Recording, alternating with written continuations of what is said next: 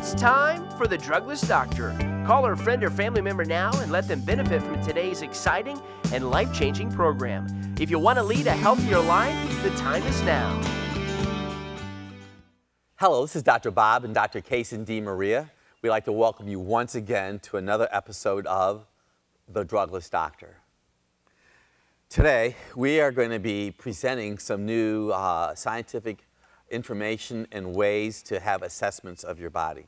As you know, I am the author of Dr. Bob's Drugless Guide to Balancing Female Hormones that has literally touched tens of thousands of ladies around the world. And I'm very excited to be a part of female hormonal health. My wife and I have been married since 1976, and we worked very hard together to make a difference in individuals' lives. You may be in our office right now, you might be locally here in the Ohio region, or you might be in India, Africa, Ireland, England. We get emails from people literally all over the world. But we have a very special guest. We're going to talk about technology that's very innovative. It's been around for some time, but I know with current changes that are going on and different opinions about mammograms, etc., we have a tool that could help make a difference in some of your choices. Dr. Kaysen. I am really excited today to be able to introduce our special guest, Dr. Deborah. Thank you for coming and being a part of this, and I know that she's going to share more about what she specifically does, but also we're going to be partnering with her to be able to offer more assessments within our office to help to support someone's hormonal health. And I know a big component of hormonal health with working with women is different assessments, whether they need to do them, not to do them, what are the proper procedures, but we are out there looking for people like Dr. Deborah to be able to support someone naturally in that holistic realm, chiropractically, but also we want to be able to refer them to other places to get their breast assessments. And I know we're going to be talking specifically today about breast thermography and the benefits of it, but I am really excited to be able to have you to be a part of this so we can help more women to literally save their body pieces and parts and have a holistic approach. So I really appreciate you coming here. And why don't we start from the beginning and just share a little bit about, you can introduce yourself, how you started getting into this, and then we can talk more about the research and specifically what's important, because I think there's a lot of misinformation out there. Right. I've been practicing as a chiropractor for the past 20 years. About 10 years ago, we started having someone come to our office to do thermograms on our patients. After about 7 years of doing that, we decided to go ahead and purchase a camera ourselves and start doing those in our office. So I've been actually doing the thermograms myself for about the past 5 years. So, you know, you might be wondering, why are a group of chiropractors talking about breast health? Well, I want you to know this. I'm a dad, I'm a husband, and I have 2 ears, and I listen twice as much as I speak. So as drugless doctors, we know that what happens to a woman hormonally impacts their spine and their nervous system. So just briefly, I want to backtrack a bit. The spinal cord is inside of the spine, but what we have learned is that you could literally have misalignment of vertebrae that impact organs and tissues. And one of the key ones is the ones that go to the liver. So if your liver is not functioning optimally, ladies, you could have tender breasts and heavy menses, because I had women that were coming in that really trusted me, and they were starting to reveal to me some of their personal health concerns. And so because I have been married since 1976, my wife had 2 children, breastfed 2 individuals, my 2 children, but her mom had breast cancer when she was in the 8th grade. So my wife is very concerned about her health, and Dr. Deborah started using the thermography, you said, about 10 years ago in your office, and you started doing it 5 years ago. Talk to me a little bit about the physiology of the thermography. What exactly are you looking for? Give us the science of what exactly is going on. So when we do a thermogram, we're taking 6 different pictures, basically. So we're getting a front view, a side view, some oblique views, and we're looking for temperature differentials. Everybody has a thermal fingerprint that is going to be the same, that never changes. That's a big word. Can you say that again? A thermal fingerprint. What does that mean? That means that when we do a thermogram, we're going to see certain patterns. and those patterns are not going to change. They've done studies where they show over a 20-year period, and they have annual thermograms. That thermal pattern doesn't change if there's no pathology or no cellular changes happening. So we can use this, if we do it every year, we can see if at a cellular level if there's any physiologic changes. And if there are, then we can use what we know with nutrition and lifestyle to help change that before it turns into something more serious like cancer. So we're finding things before it actually turns into cancer and before it would even be found on a mammogram. Wow, that's almost like a mineral tissue analysis that tells you years ahead what's happening at the cellular level. So let me ask you this, with your history and your experience, what have you maybe have seen? Like, I don't want to compare mammograms to thermography because I know there's two different physiologic processes. What have you seen? You know, just talk to me about thermography-wise. What have you noticed in your experience? Lesions or conditions? Right. A lot of times on the reports, it'll come back and it'll talk about lymphatic congestion. Okay. So that's something, again, that we can address nutritionally and with lifestyle. Sometimes the report will indicate fibrocystic disease. So again, things that we can do with nutrition and, you know, checking thyroid and checking hormones. Sometimes there'll be indications of just hormonal imbalance. Okay. And again, another, you know, we can address that with the things we know that we can do holistically to prevent it from going any further. You want to ask anything, Dr. Kaysen? I do. So with all of the research that we've also done with our pediatrics and pregnancy and hormonally with women and the natural physiology, out there right now as far as with mammograms, and I know we were talking about the new guidelines with mammograms, but I don't think that women really realize that mammograms, they expose the breast tissue to radiation, which can actually change how your scan turns out. We've had more women in the past several months, and I don't know if you've also seen this, Dr. Deborah, that they'll get a mammogram and they will come back and it will say inconclusive due to breast tissue being dense. Right. Now, a lot of women, they may or may not know that the breast tissue is dense prior to getting the mammogram, but what their follow-up procedure is that is, come back next year, we're going to do a new assessment, but if you look at any of the research, if you have dense breast tissue, then the results are not going to be accurate with your mammogram, and you're exposing the breast tissue to radiation, which changes the cells.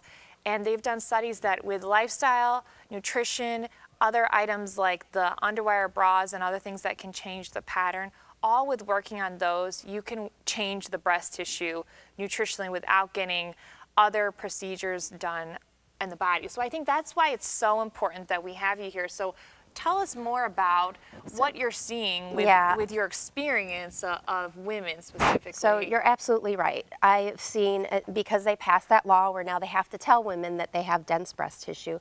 So a lot of women who come in will say that, you know, I had a mammogram and they said I had dense breast tissue. Well, first of all, that doesn't matter with thermography. That's good. Thank you for that. That's so, good. And the other thing is they tell the women that they have dense breast tissue, and that means they can't see what they need to see on the mammogram, but yet they're going to have you come back in 6 months to look again and not be able to see anything, and again in 6 months. So the thermogram takes that out of the equation. The dense breast tissue doesn't make a difference there. Another thing is most women, before they go through menopause, are going to have dense breast tissue. So to get a mammogram before you go through menopause is kind of a waste of time. Okay, let me ask you this. When should a woman, so don't mind me interrupting, okay? When should a woman have her first thermography? Okay, so that's another great thing about thermography is, you know, the guidelines used to be for mammogram, you didn't do a mammogram till you were 40. And there's so many women that are getting breast cancer now in their 20s and 30s. Okay. So as far as thermography goes, you can start doing screening for thermography in your mid to late 20s. They say to wait until about mid to late 20s just because there are still some hormonal changes that are going on when they're younger than that. So you can start screening for breast health in your mid 20s, where from the medical perspective, you are waiting now, you're waiting till 50 before you can even do a mammogram, before they even recommend you doing a mammogram. So instead of doing nothing, you can be doing thermography. And there's a lot of women out there who have decided, I'm not doing mammograms anymore, and they're actually doing nothing. So this is a great alternative. This is better than a nothing. Exactly. So let me ask you, so somebody has thermography, they're 27 years old. They decide they're going to get pregnant. Because see, people plan pregnancies now. So I'm going to get pregnant when I'm 34. Obviously, they want to get the thermography before they have a baby. I would think. Is that wise? Yes. And so then after someone has a child, do you notice changes in their breast tissue? This is a double question. Ones who breastfeed and one that don't. That's. You know, I don't have a lot of experience with that because I haven't had many women in their late 20s who have come for thermography yet. I think it just hasn't, it's not out there enough for people to know about it. Not yet, but I will. promise you, we're going to change the world. And they, another thing about thermography is that you can, if there is something going on while you're breastfeeding, you can do a thermogram. Now, yes, the breast is going to look different when you're breastfeeding than when you're not, but you know, a lot of times women don't want to get a mammogram while they're breastfeeding, so this also gives them an option to at least look for something. So I'm going to ask you another question. So have you noticed difference between maybe somebody, if you've done any 30s, 40s? Talk to me about this chronological progression. What have you noticed in breast tissue? You know, it's everybody's thermal fingerprint is different, so you can't really compare different people. So, yeah, it just depends. You know, we see a lot of fibrocystic. We do see a lot of lymphatic congestion. So, you know, it's hard to compare from person to person. You know, the individual patient's thermal pattern should not change. Okay, well listen, this is very exciting for myself. I just thoroughly enjoy learning new information. We're going to take a short break and then we're going to be right back.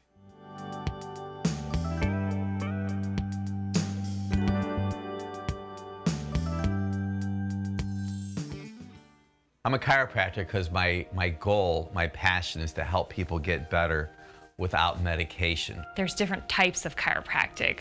I wanted to be involved in something that was bigger than myself. Sure, I would say it's been so much more than just seeing those lives transform. It's been being able to be a part of their transformation. Wellness is a state of mental, social, and physical well-being.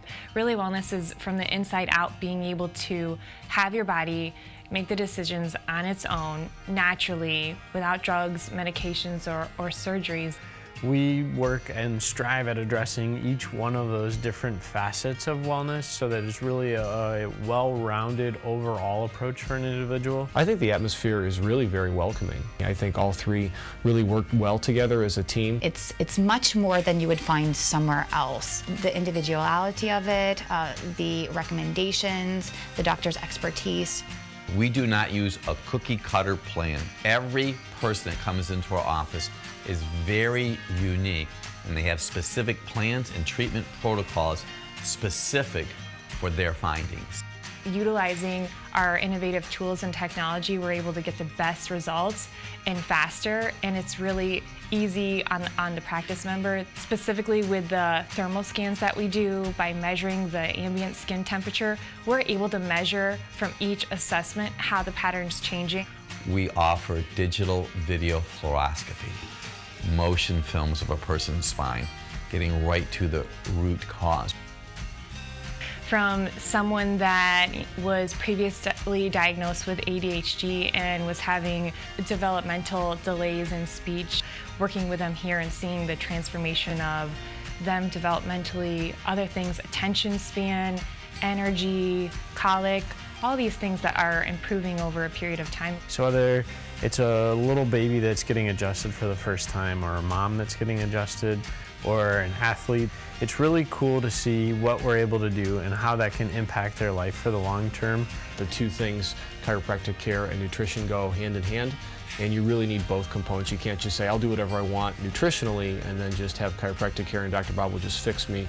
Really, you have to have both going together. In our wellness store, we offer a variety of different products. They're all professional lines and products that are tried and true. We have many different types of evaluations and assessments, that can tell us what supplement is going to be best for one of our practice members here in the office, so that we're just not throwing the dice when it comes to their health. The Drugless Doctors is very forward-thinking. It's a lot different than anything else that I had ever seen before, so I felt like I was learning something new. We have information on social media, our website, our blog. We do TV programs, so we're always putting out good quality information, because more often than not I hear from somebody, I never knew that, or I got that information from a magazine or a TV program and I never really knew that that wasn't correct. So being able to give them simple tools and natural principles that they can be able to empower themselves to make every day, that's really, it's really exciting for me to be able to see people in their changed lifestyles. Come and join us and participate with natural drugless chiropractic care.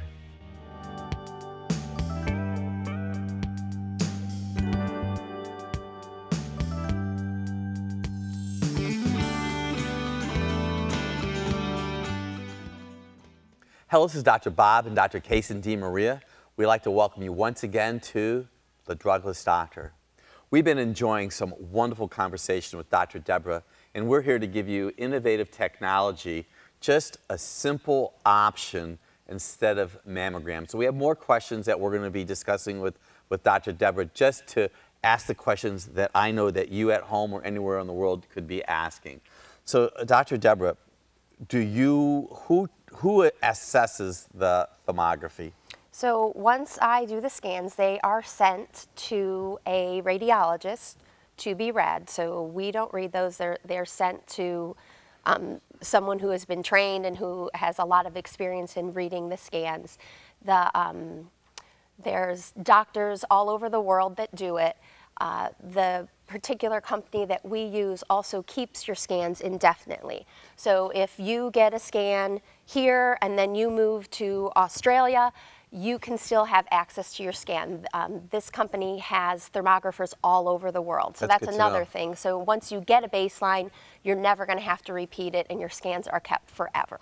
So I think what's interesting for those of you that are in our office or people who are part of our core group is that you may consider coming to where our main office is in Cleveland, Ohio, have an assessment when we have Dr. Deborah in. Let us create a plan, because see, what we have learned, if you may have a possibility of having some hormonal breast health, we can do urine testing to you, checking your estrogen level. We can do iodine levels to you, checking your iodine. We can check out your vitamin D levels, and we talk about this in Dr. Bob's Drugless Guide to Balancing Female Hormones. So we are approaching female hormonal health from the inside out. Dr. Kaysen.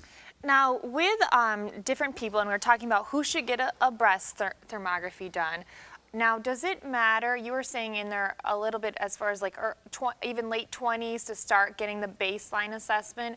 Now, do you want to tell us, what about the follow-up assessments? What would you recommend? And the second question is, what if someone's on her menstrual cycle or medications, other factors, would that inhibit a scan or change a scan? Okay, so initially when you get your first thermogram, you need to come back 3 months later for a follow-up, and that's just to establish your baseline. When we do the first thermogram, we don't know what your normal thermal pattern is, so this way in 3 months, if we do another one and the thermal pattern remains the same, we know that that's your stable thermal pattern. Then after that, what should be the next time? Annually, once a year.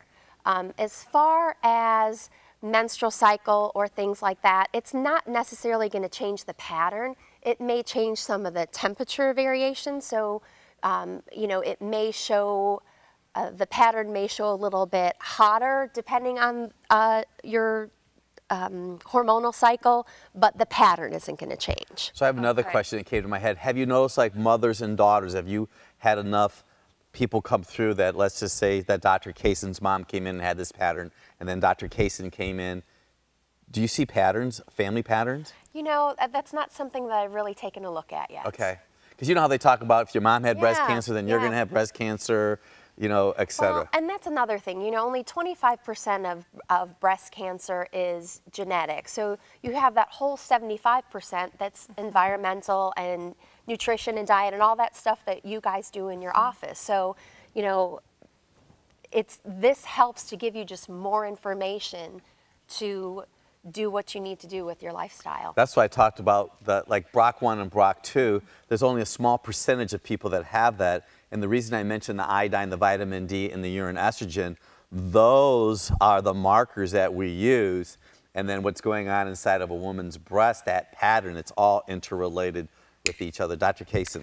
Now, we were talking also at the break that if someone was pregnant, you necessarily wouldn't be getting a breast thermography during that time or during breastfeeding necessarily, because it changes the pattern. So it'd be better prior to getting pregnant or after breastfeeding. And I know we're promoting breastfeeding as long as possible, so that might vary. But if you needed a thermogram, you could do it because you already established the baseline, correct? So you already have that. Now, we were also talking about people that have had a history of breast cancer. Maybe they've had a mastectomy.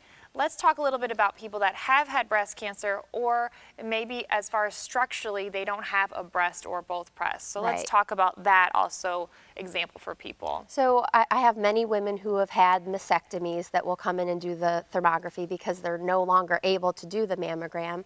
It's also great for women who have breast implants because sometimes, you know, they don't want to do the mammogram, the, you know, squeezing that they do. So it's great for women who have implants too. Also on a thermogram, you can see if there has been, sometimes women who have had implants are concerned if the implants have broken, and that is also something you can see on a thermogram. I have had several questions about that, if we could actually see the silicone or the fluid outside of the implant on film, and no, we cannot. So that's really also something where maybe someone wants to check. That would be an option for them. So my question then is that this whole mammogram issue is sometimes it's like throwing the dice. They really, we're not saying they do or they don't know, but let's just say, okay, at the time period right now, mammogram's a question. Let's say that you're 55 years old. You really never had a mammogram. You don't want a mammogram. So how often and how old should they, when can they start? Because someone might be 60 and say, oh, I'm not going to have anybody do that to me. But yeah, I do have a lot of women who come in for the first time to do a thermogram in their, you know, 50s and 60s. And I think it's a personal decision at that point. Some people would say that it's a good idea to get a mammogram just to rule out that there's nothing structurally there. Because with the thermogram, if there is a tumor already there, the thermogram isn't going to pick that up because there hasn't been change. We need to say that again, okay? Go ahead. Okay. If there is a tumor there and you have a thermogram, it's not going to pick it up because the thermogram is picking up changes in the breast. So if someone had a mammogram and they got a clean bill of health, they would be very wise to have a thermogram. Because then you could duplicate the two. But I guess what you're also saying is kind of like when you start brushing your teeth, well, when your teeth come out, when do you start having thermography? Truthfully, probably in their 20s, they should at least have their first, so you can establish a pattern and literally get this breast fingerprint their entire life. This is like very, because nobody's ever really talked like this before. Okay, so what we're seeing in our practice is that we're seeing these fatty livers now because of eating too much fruit, too many toxicities. Well, we know that fruit and a congested liver impacts the estrogen level in the body, and I don't know how much, and we're going to be doing our own research, we could write a research article on this, is if estrogen changes the pattern. Because we see fatty livers that shrink. It's just so exciting that we're able to do all of this. It's great, and what I'm just thinking here is, as chiropractors, we talk about changing the trajectory of someone's life. So if a kid is born and has that chiropractic adjustment, and then they go through school and they're not having different things that could happen to him. So he's not being diagnosed with ADHD, and then he doesn't have the medication. So even with the breast thermography, someone getting their baseline, having